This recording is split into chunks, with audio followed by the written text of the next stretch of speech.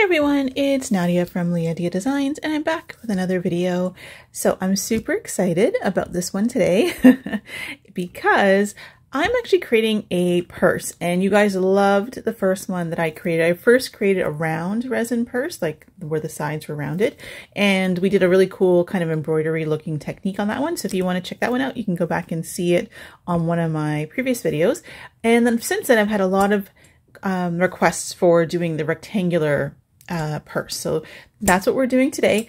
And like I said, I was inspired by Booktok. What I saw was that people are actually making purses, or like clutch purses, out of books. It just looks so cool that, you know, you could have a book and then they open it and it's a purse. It's just so cool. So I was inspired by that and I thought, why don't we do something similar? So anyway, so if you're not familiar with how the clutch purses work, basically how it works is that you'll get a mold, and I believe you get the hardware. So you get this, which is kind of like the opening. I always do this wrong. So this opens here, and then you'll have the mold. So you'll pour, and then when you take this out of, whatever you take out of the mold here goes on one side, and then you would pour again, and then that would go on the other side. So that's typically how it works. In this case, I actually have two molds just to keep things a little bit more speedy. So I do have two molds, but normally you would have to pour twice unless you have two molds. So just keep that in mind.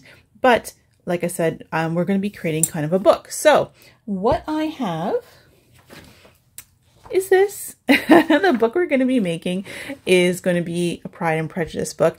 Now, this is one of my all-time favorite movies, the 2005 version, which is the new modern version. I'm not a big movie person, but for whatever reason, this movie gets me every time, and at least once a year, I watch this movie.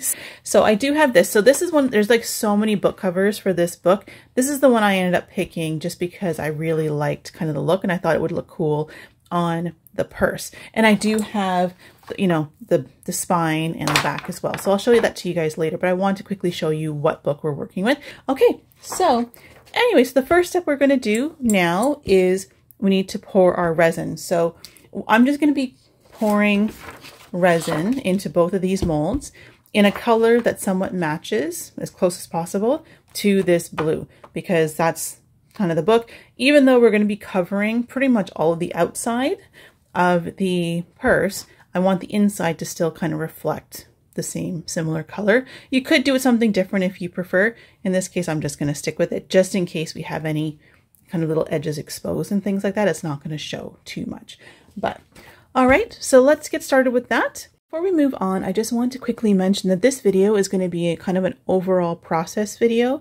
So what we're doing is I'm going to show you kind of how to pour and then how to assemble and all that kind of things that we're going to do for this project. It's more for inspiration, just to kind of give you the idea. But if you're looking for more detailed information in terms of, let's say, how to prep or how I put together this book cover, the print and all that kind of stuff, and or in terms of the products that I'm using, links to the products that I'm using, those type of things, you feel free to join membership. So Patreon and my YouTube members, we get together a couple times a month and we go through these videos in much more fine detail. And we talk about everything. We talk about the entire process. Any questions that they have, I answer. I provide the links in the membership, you know, tabs or posts and things like that. So there's a lot of benefits to membership if you are looking for more, you know, information than just kind of the basics of what's shown in this video here. I'm trying to keep these videos shorter just because it seems like people want shorter videos. So if you want longer explanations on all of this stuff, join membership. All the details are in the description.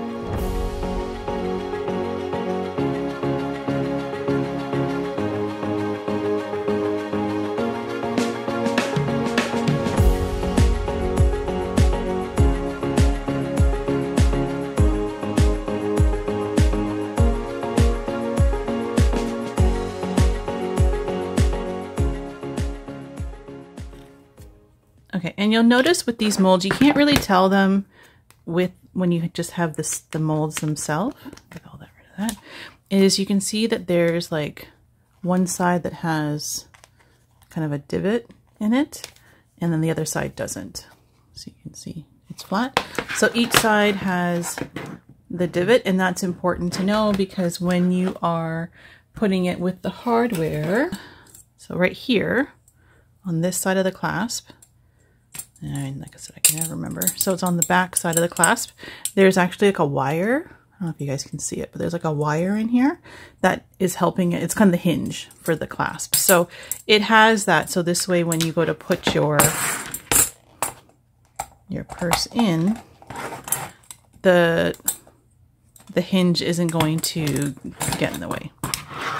So just to show you, like so, right? It also has these here as well, and I think that's to cater to, actually I think that's just the mold. So unfortunately it just has that pattern. So that's the one thing with these, is that if you're making it just like this without any designs on them, you might, regardless, it looks like you're going to want a top coat because you're getting, you know, some imperfections kind of on the sides, unless you want to consider that part of the pattern. But you are getting that from the mold on the sides. Okay, so anyway, but just so you know, that's why we have those divots. So that's going to be important for us to know when we're putting the book together as well. Because like I said, this is going to need to go this way over the hinge, then this one's going to need to go that way. So that's important. So we're going to need to keep that in mind. Okay. Okay, so I zoomed out a little bit because there's a lot happening on the table right now. But so I have the front cover that I printed, and these are all just printed on my home printer. So I have my front cover, I have the back cover, and then I have the spine. I have 2 copies of the spine, and I have 2 copies of these pages, basically. You don't have to do this part of it unless you want to be super particular, which I do because I want to try. But I just want to try it to see. I'm hoping it works out. If not, this could potentially this part of it could be just scrapped altogether. But I want to try. Why not? Let's just go big and see if we can get the whole thing to work. So I have that. So I also have my paper cutter here. So I'm just going to quickly trim these down to size. Okay, so I have these guys ready to go, and I have all my covers cut, and I also, so you can see them all here. I have them like that because I also sprayed the backs of them with spray adhesive. So just this stuff here. And I decided I'm not going to trim them closer yet, just because I think for the covers I want them to overlap. So this is the side that that's the top, and we're just going to go ahead and see if we can place this.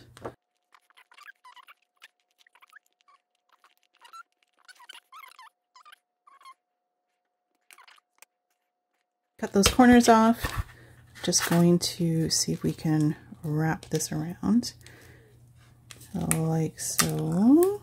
Okay, so we have our front cover down for the most part there. Like there's a couple little edges that are being a little bit challenging. I'm just going to take some regular tape and I'll just tape those down really quick. So I taped it down. It doesn't look beautiful, but it's not going to show. So it just gives a little bit of extra security that those edges aren't going to lift up on us. But yeah, we'll trust the process. This is going to work the way that I think it will in my head. So, okay, so we have that, and then we have our pages. So kind of like that. And again, I want to get these edges kind of taped down because I want it to kind of look a little bit seamless around the edges here if I can. So I'm gonna rub those down a bit. Okay, so that is, we have the sides on now, and I cut out the notch, and then we have this one here, and then the back. So again, this is going to be the spine, so it's going to go this way. Okay, so for the spine, what I have is I split it in half, so there's 2 halves. So because this is going to be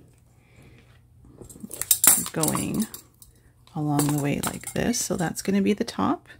That's that. So the spine that we need to use is this one right here. And I'm lowering it slightly for a couple of reasons. One, it kind of gives that, you know, little bend in the spine, that look. A little, not great, but a little. You guys can see that there.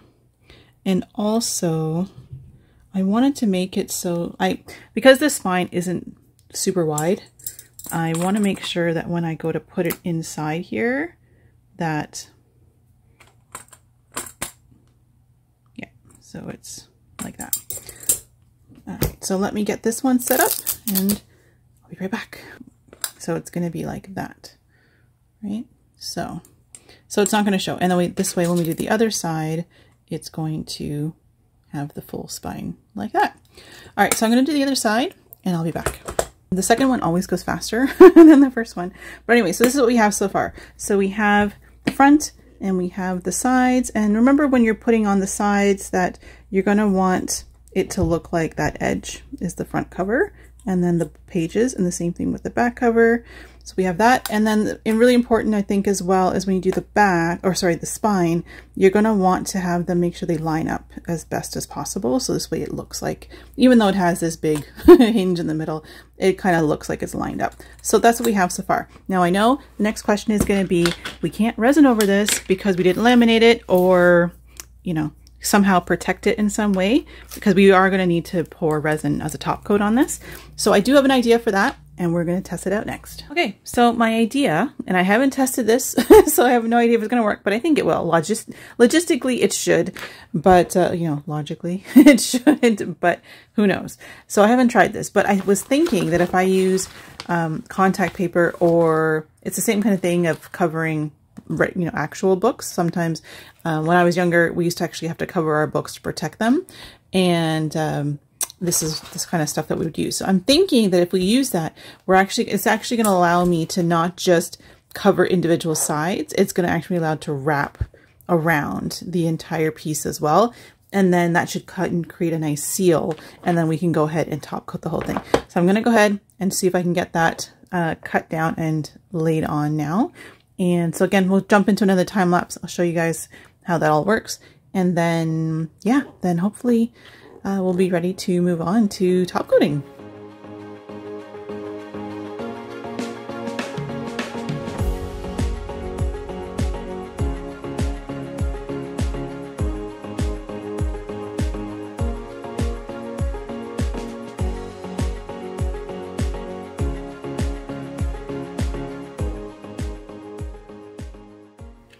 Okay guys, so these have been top coated now.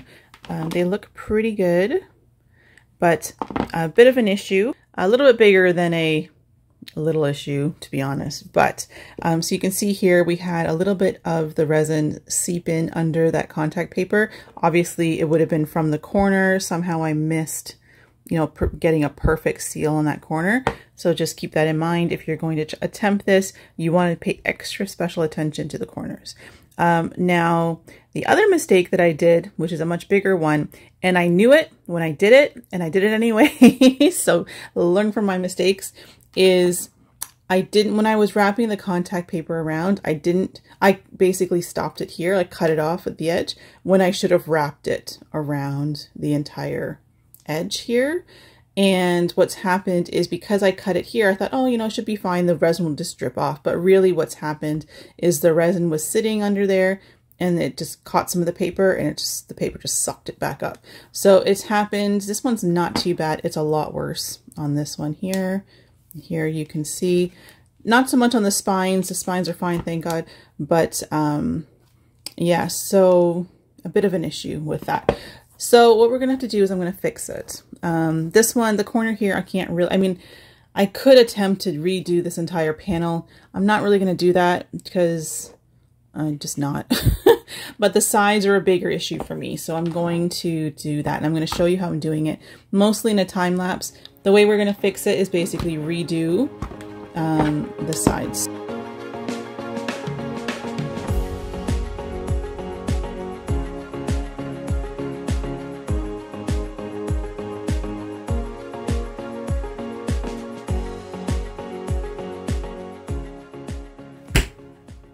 Okay. Oh my goodness. This has been a struggle.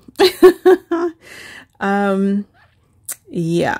So I'm going to show you what happened after you guys saw that I was trying to fix what I was creating here, and I showed you the time lapse of that. And then I'm going to kind of go through now all the things that isn't going right or it's kind of wrong.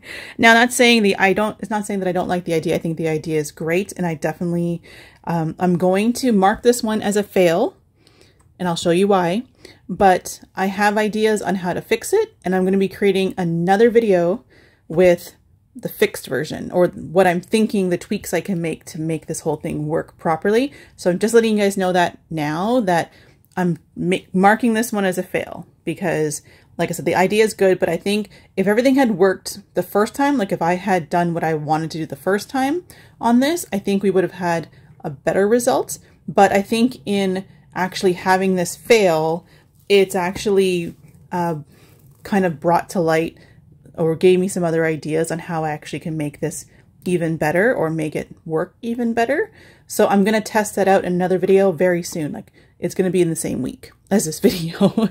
Like, I'm working on it starting today, the day before this launches, and then I'm hopefully in the next couple days going to have that for you. But let me show you what has gone wrong.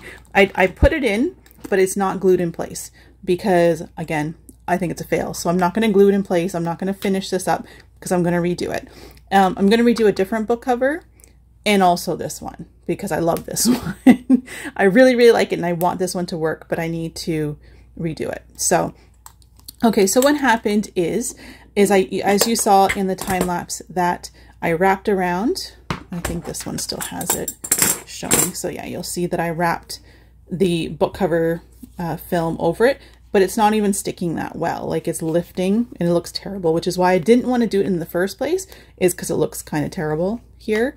But one thing I did learn is resin doesn't like to stick to this book cover stuff. So when I had it wrapped around, I didn't need to liquid latex these edges or anything, because the resin was just basically not wanting to stick to it.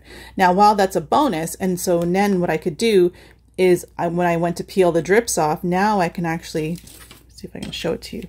I can actually peel that off as well. Maybe I'll do from this side. I can cut that off as well.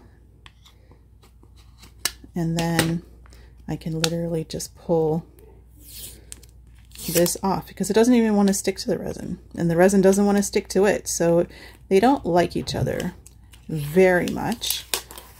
But anyways, so technically you could wrap it around and then cut off that edge, and then that would leave a clean inside. You could still do that. And that's what I did on this one. I kind of took it out already. But anyway, but in the same idea that the resin and the book cover material doesn't like like each other. What's happening is when I was trying to peel the drips off, this resin was peeling off the book tape as well, because I broke that seal that was down here. So that's a problem, because now, because that's lifting, technically I could probably tape it down, which would be fine. But again, we were back in the same issues, is like in this, I don't know if you guys can see it, in this spot here, I had to peel the resin off. So now the resin's missing here, right? And same thing's happening here. Like, it's basically happening on all the sides. So now when I try to put this in here, it's catching. Well, I peeled most of it off now, but like here you can see it's catching, and this resin is peeling almost right off. So that's the issue that makes it a complete fail for me right now, because I can't assemble this and have it doesn't look great, and it's literally falling apart. So that's the first fail of this. And the fact that because I was fixing, you know, my first mistake, it doesn't look as great when you have 2 layers of that contact paper or the book cover film on top of each other, because now it's creating kind of a weird kind of bubbly pattern. It doesn't really matter how much I was pressing it down before I resined it.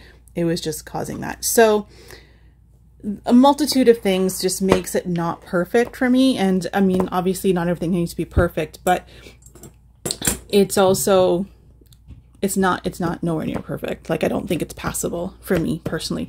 Again, I love the idea. I think it's going to work. I just need to make some somewhat not significant, but like not major changes, but the ones that I'll make I think will be significant enough that it will work the next time. But that's all part of the process, guys. Like, and the reason why I'm posting this video and showing it to you is to show you that not everything that I do works first time either. Almost every time I'm creating a video for you guys, almost every time, except for when I'm doing like larger paintings and stuff, it's the first time that I'm trying it. I had an idea in my head and I just want to try it and I want to see if it's going to work. And majority of the time it does work, which is great, but there are times it doesn't. And I think it's important to let you guys know that things don't always work the first time for me either. And that's just, but you can't be afraid of trying it and experimenting, because it will lead you to the right solution later on. So that's just part of the reason why I want to show you guys this video. I really did, part of me wanted to just scrap the video altogether and just start over and not show this part of the process. But I think it's important that we know that, you know, sometimes won't work. Sometimes things just don't work. And you learn from them and then you figure out how to do it better the next time. So that's what I wanted to show you guys. It does look super cute, assembled, and like I said, it's not gonna want to go together nicely right now. But, and oh, and the other thing I wanted to mention was, with me doing, you know, double layers of the contact paper and double layers of the resin, it's just making the wall of the purse thicker, and then that starts causing a challenge to fit it in here, because mine is at the extreme of how much I can put in, like, to fit it. So whereas before it was a little bit easier before I had to try to fix my mistake. So keep that in mind as well. You don't want to have your walls too thick. The walls, the space, I guess, on this frame is almost an exact fit. On the circle purse, it was much bigger, so looser it seemed like, because I feel like I didn't have trouble trying to place the resin piece in to the frame, even after like a coat of resin and stuff like that. So that, like, after top coating it and things like that, whereas this one was a bit more of a struggle, and it just, now it's even worse now that I have a double layer of everything on here. So keep that in mind as well. You'll want to be careful. But like I said, I love the idea. Like, I really like, if I don't look at all the flaws, I really like this idea. I love, you know, the spine. I love the fact that it looks like a book, like everything about it in terms of design, absolutely love. So, I mean, obviously, again, let's not look at the flaws, but yeah, I mean, I think the idea is great. And when I do the next video as well, I'm not going to bother this one because it's probably not worth everybody's time, but I will also show how I'm going to finish the inside. I'm going to do it differently than I did the first time. The first time I did a fabric liner on the inside. So if you want to see that, you can go back to the circle purse video. This one I'm going to do a little bit differently and a little bit more a simpler solution for that. But anyways, guys, so that's the video. I'm really sorry this one didn't work out perfectly. And like I said, stay tuned for the next video. It's coming out in a couple days. I'm going to make sure by, you know, the next 3 or 4 days, hopefully it'll be ready, unless, you know, something crazy happens.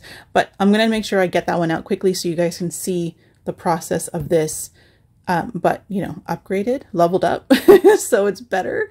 And it'll actually work, hopefully, first time without me making any mistakes. But anyways, I hope you guys enjoyed the video. If you did, please let me know in the comments, like, subscribe. If you guys have any suggestions, I mean, like I said, I have an idea of how I'm going to fix it, but if you have any suggestions in the comments, feel free, put them down there. I'll read them and definitely consider them as well. And I know a lot of my followers will read them as well and, you know, get tips and tricks from you guys if you guys have tried anything like this before too. So anyways, thank you guys so much for watching, and I'll see you next time. Bye.